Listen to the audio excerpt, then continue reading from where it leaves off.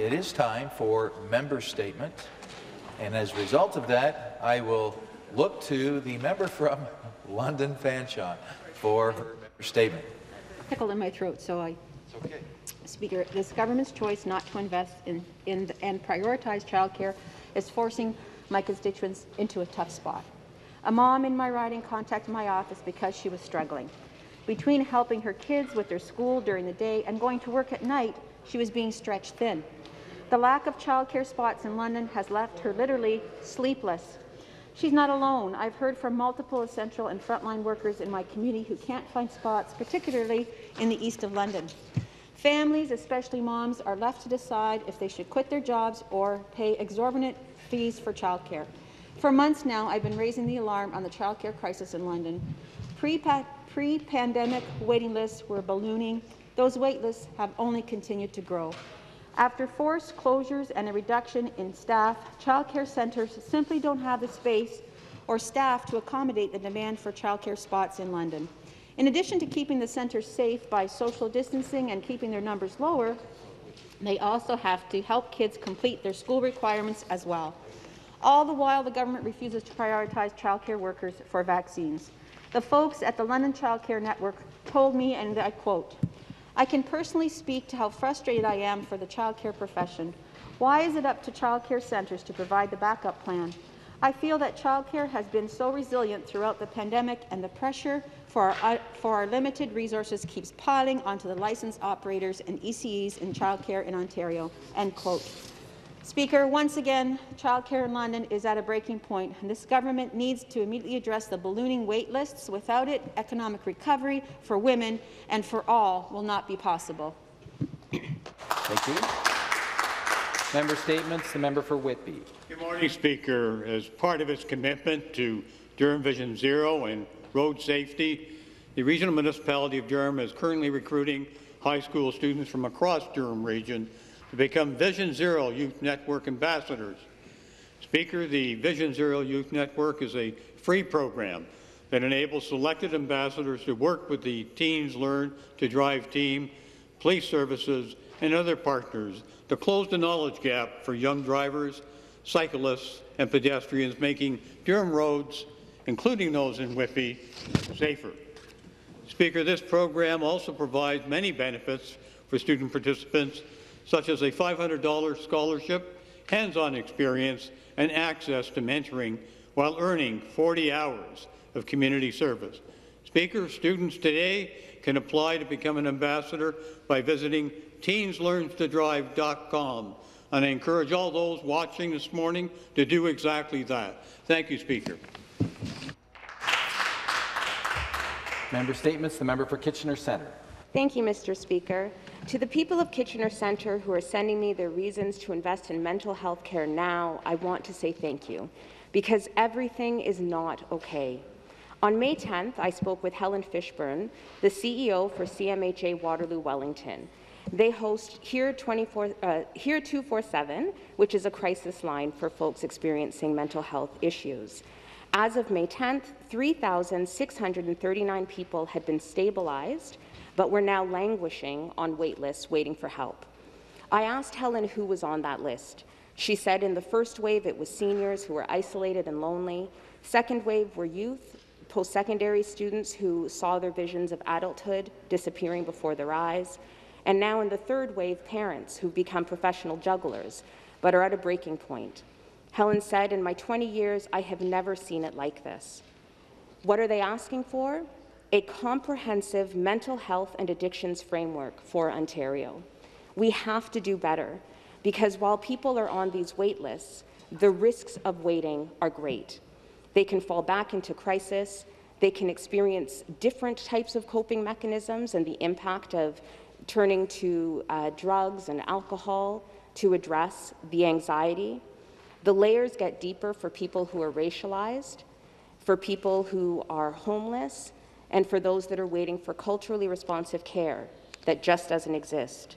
So today, everything is not okay. Thank you. Thank you. The next member statement, the member for Parry Sound, Muskoka. Thank you, Mr. Speaker. In an effort to help stop the spread of COVID-19, all 4 Muskoka Chambers of Commerce are making rapid antigen testing kits available to small and medium-sized businesses. I want to thank the managers of the Bracebridge, Gravenhurst, Huntsville, Lake of Bays, and Muskoka Lakes Chambers for taking the lead on this initiative. Working with the Aurelia Chamber, the Muskoka Chambers ensured they were among the first to sign up to offer this program to local businesses. Businesses with 150 employees or less can arrange to get tests for their employees by visiting www.rapidtestmuskoka.com. The program is designed to help detect asymptomatic cases of COVID-19 in workplaces, helping to keep workers, their families, and the customers safe. Businesses can receive a 2-week supply with enough kits to test their employees twice a week. If someone tests positive, that individual will be required to leave work, arrange for a PCR test at a COVID-19 assessment site, and self-isolate at least until the results of the PCR test is received.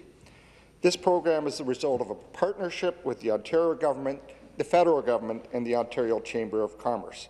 I want to thank the Minister of Economic Development, Job Creation and Trade, Vic Fideli, for his part in developing this program.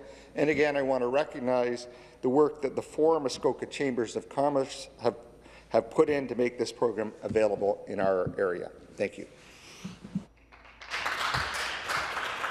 Next, we have the member for Kiiwetinoong. Speaker, this morning I rise to speak about a very important matter that is before the courts, which are treaties.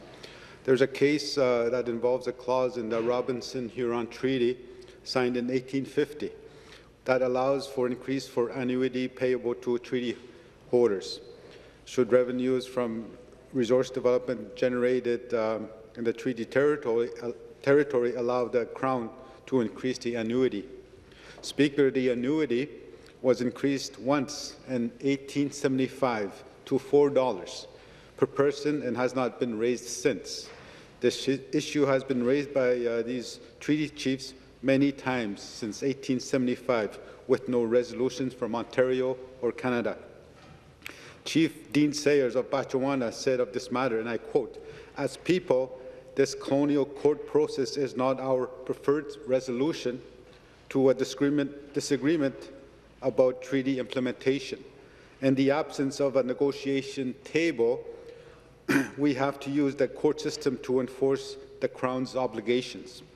Based on this evidence presented, the federal and the provincial government and Ontario residents can now understand that the treaty is a sacred agreement that has to be interpreted in a way that serves both parties." End quote. Speaker, treaty relationships do not have to be fought in court.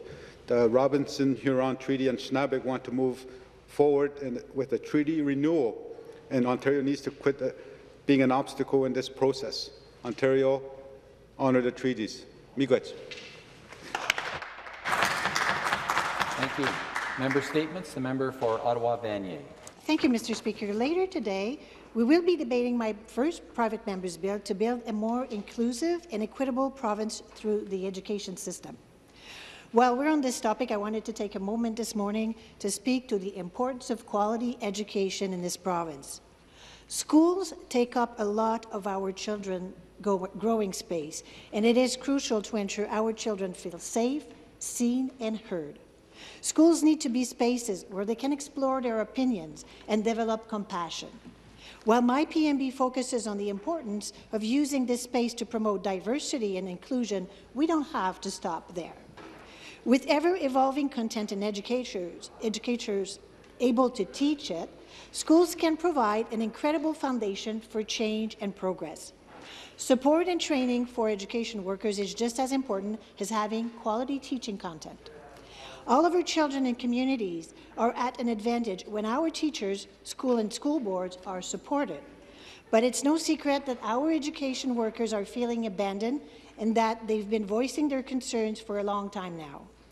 With the effect of the pandemic on our entire education system, with the ongoing shortage of French teachers, and with the systemic barriers that remain for racialized students, it is clear that our education system needs repairing. So every child in this province deserves a high-quality education free of discrimination, and I look forward to discussing this further during today's Bill 287 debate. Thank you, Mr. Speaker. Member Statements. The member for Barrie Innisfil. Thank you, Speaker. Well, I have to report to this legislature that music is in the air in Barrie and Innisfil. You may know that CBC Music Searchlight Contest, the hunt for Canada's next great uncovered talent, is on right now. And we have Barrie's only Kat Chabot for her song that she wrote called Coffee by the Sea, which residents can vote for. And as well, Innisfil residents can also support Dawn Mucci, who is very known for her Canada's Top Mayor Awards. She wrote a theme song for those awards called Elevate, or her group Vibration. So if you're browsing the internet, you can support those two local artists we've got, and it really shows you what happens when the community comes together with music. But Speaker, there's more. As you know, Barrie Music Live is an online group that's been playing music throughout the pandemic. They've raised over $100,000 for local charity groups, and most recently they were part of the 705 fundraiser. The 705 is a recovery hub in Barrie that helps those who are experiencing addiction and alcoholism, and it's generously operated by volunteers. I want to name some of those volunteers today. They're volunteers such as Christine Gordon, Todd Palmer, Jordan Matthias, Samara Whitman, Mark Rogowisk, and Brett Mason. And of course, the Barrie councillor, Natalie Harris, has also been donating her time to help with this particular clinic. Speaker, I'm so proud to represent this community. Please vote and donate to the 705 efforts. Thank you. The member for Humber River, Black Creek. Thank you, Speaker. Right now, a grandmother is calling for help, but nobody is coming. She is in a for-profit long-term care facility, and the few staff working there are spread so thin, residents there just have to wait. Wait in soiled undergarments, wait when they are hungry, wait when they are thirsty, sometimes lying there with bed sores that look like shrapnel wounds. We can fix this. New Democrats have joined advocates in sounding the alarm for years. We have told countless stories here in this chamber of those whose lives were lost and those who are hanging on and still calling for help. So, Speaker, where is the sense of urgency to fix the system? Our loved ones need help now. The NDP have called for inquiries. We've tabled bills to increase the hours of direct care, bills to take profits out of long-term care, bills to let loved ones see their mothers and grandmothers who are alone there right now. The list goes on and on. But there's just no urgency. This government, just like the one before it, will agree in this House and let status quo prevail, a status quo where our loved ones are dying of dehydration, a status quo where the military releases alarming and horrifying reports of inhumane conditions. These are our parents, our grandparents. They raised us, gave us everything, and in their time of need they are made to live alone and without dignity. And during this pandemic, 4,000 of them have died alone in long-term care. Enough is enough. Liberals and Conservatives have received huge sums of money taken from long-term care profit operators for years to keep this broken system going. It's time to pull the plug on for-profit long-term care. It's time to have the resolve to do the right thing. Our loved ones are not commodities. They are counting on us right now to fix long-term care in Ontario. We know what needs to be done. Let's do it now. Thank you. Member Statements. The member for Stormont Dundas, South Glengarry. Thank you, Speaker. I rise today to congratulate the efforts of individuals, businesses and organizations to celebrate heroes, young and old, in my riding of Stormont Dundas and South Glengarry. Angeline Bordeaux-Payette and Julia Lucille have partnered to start a GoFundMe campaign to highlight the efforts of local youth to take part in the National Superhero Day, held on April the 28th. Children and their families were required to wear orange, and Angeline and Julia who are hoping to give every child a commemorative bracelet. They believe our kids deserve a hero badge, and so do I. Meanwhile, the local Dairy Queen owner, Nolan Quinn, encourages residents to take part in the We Stand Behind Our Healthcare Front Workers mural.